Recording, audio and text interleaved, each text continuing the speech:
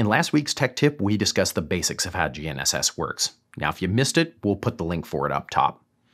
Now that we know how uncorrected GNSS works, let's look at the different corrections available and the benefits and drawbacks of each. First off is SBAS, or Satellite-Based Augmentation System. This type of correction is delivered by satellite to your receiver. Now, the main system in North America is a system called WAAS. WAAS stands for Wide Area Augmentation System and consists of ground observation sites that monitor the GPS constellation, keeping track of errors. It then sends these error computations back up to a set of satellites that then broadcast them down to WAAS-enabled GNSS receivers. This gets us down to an accuracy of 1 to 2 meters, which is good enough for our phones to find a restaurant or an aircraft on approach to a runway, but it's not good enough for most forensic mapping. Like WAAS, another type of satellite-delivered corrections is Trimble's RTX service. Providing centimeter-level accuracy and the ultimate ease of use, it's far more accurate than WAAS and provides the accuracy required for forensic mapping, with nothing more than your receiver facing the sky.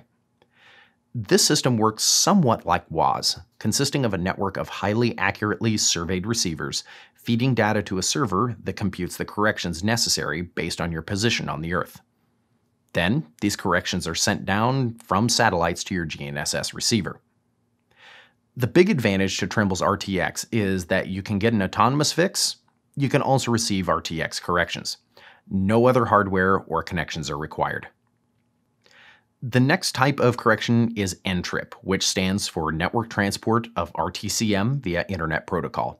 The translation for this is Internet Delivered Corrections, typically over cellular connection. The way it works is a series of base stations in your area are monitoring the overhead satellite constellations and feeding that data back to centralized servers. These servers compute the data received from the network of base stations and compute an atmospheric model as well as other data. Now, when you go out into the field, your GNSS receiver talks to the data collection software such as Trimble Forensics Capture.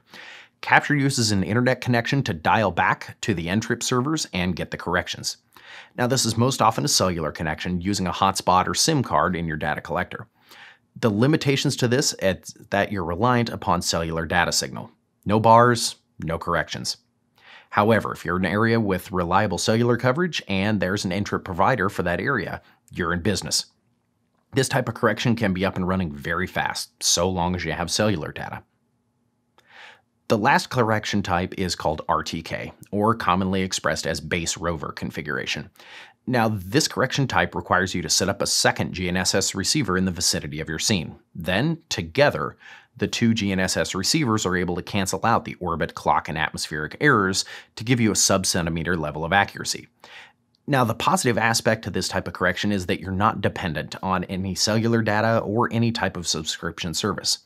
However, there's added cost in purchasing a second receiver to act as a base while you use the first receiver as a rover to map your scene.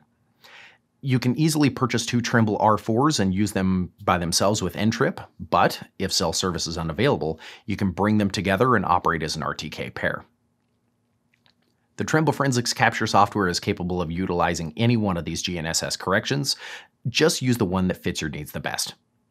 If you found this video to be helpful, be sure to give us a thumbs up and don't forget to subscribe to our channel for more tech tips.